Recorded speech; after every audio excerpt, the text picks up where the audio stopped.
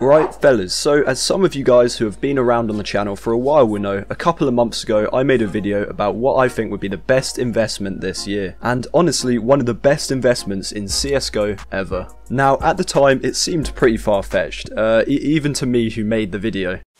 But I thought that today we should check up on what has happened to the prices of the items in question, and they are the Cologne 2014 stickers and the Katowice 2015 stickers and capsules. But just before we get into that, welcome to the channel, or welcome back to all of you guys that are watching. And I just want to tell you guys that YouTube is absolutely shafting all of the small to mid-sized CSGO YouTubers at the moment. And let's just say all of the statistics on my channel are down a lot. Now if you guys could be absolute legends and just like the video and comment something, even if you're literally commenting a full stop, that would help out an unreal amount for the algorithm. Like, I don't even care if you didn't like the video, just leave a dislike. It helps as much as a like does, so, you know, whichever one floats your boat. But yeah, pretty much it helps me out a lot and I really appreciate it, so yeah, let's get back into the video. Alright, so I made the first part of this video in early June, on the 6th to be exact.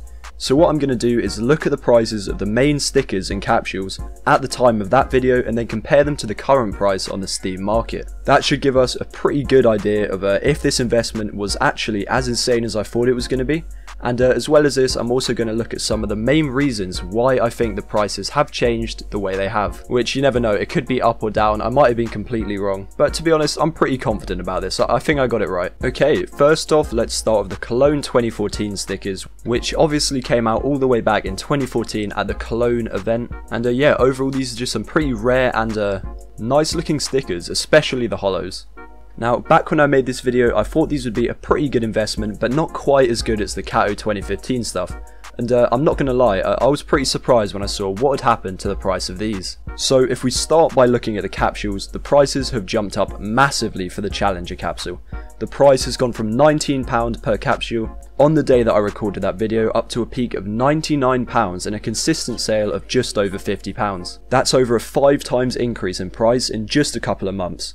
Similarly with the Legends capsules, it's gone from £20 on June 6th to a peak of £89 and it's now consistently selling for just over 40 quid. So this as well is a big multiplier of just over quadruple the initial price. Not gonna lie, that's pretty mad. Now as well as the capsules, all of the Cologne 2014 stickers have also had a huge increase in price, especially on the more iconic stickers such as the Titan and iBuyPower Hollow. The most expensive one of the stickers from this collection, however, is the Dignitas Hollow, which has gone from £150 on June 6th to a peak of £554, and is now consistently selling on the Steam market for about £400. The Titan Hollow has also gone from £36 to a peak of £251 and a consistent sale of £160.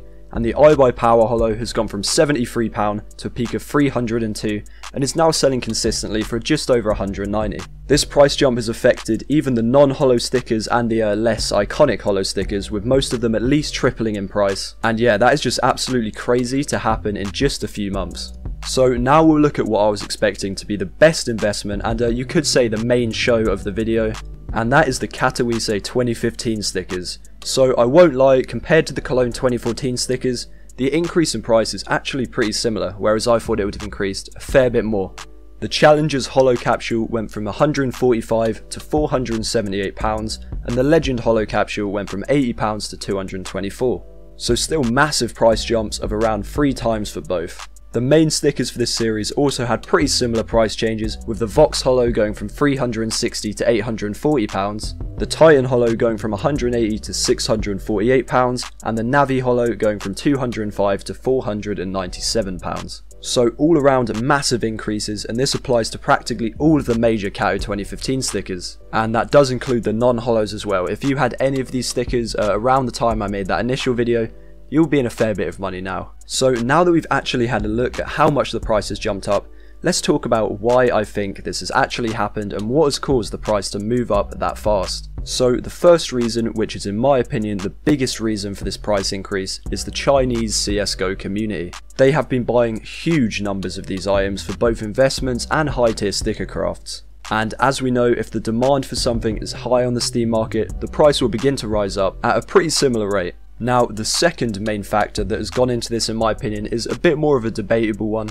but I personally think it played a pretty big factor. It's the fact that the Katowice 2014 captions and stickers, which are the most iconic and most expensive stickers in the entire game, have been really running out, especially in terms of the capsules. There's not many of them left, and that means that many big content creators such as Prodigy have made videos focusing more on unboxing Cologne 2014 and Katowice 2015 capsules, because they are also pretty high tier and make good videos, but aren't so hard to find and incredibly expensive as the Kato 2014s. So this means that because they're getting opened, the supply is getting slowly smaller, and that means people are going to be able to sell them for a higher price to the YouTubers and just other people in general, because the demand is rising but the amount actually available is dropping. So anyway, that pretty much wraps up everything I wanted to say in this video. I'd love to hear what you guys think of this investment and why you think the prices have gone up so much. Also, be sure to hit that big old red subscribe button to see any future videos I make. They might be similar to this, they might be trade up videos, they could even be gameplay videos, who knows. And yeah, as I plugged at the beginning of the video, please like the video, it really does help more than you know. And yeah, I hope you guys all enjoyed this video, and as always, I'll see you in the next one.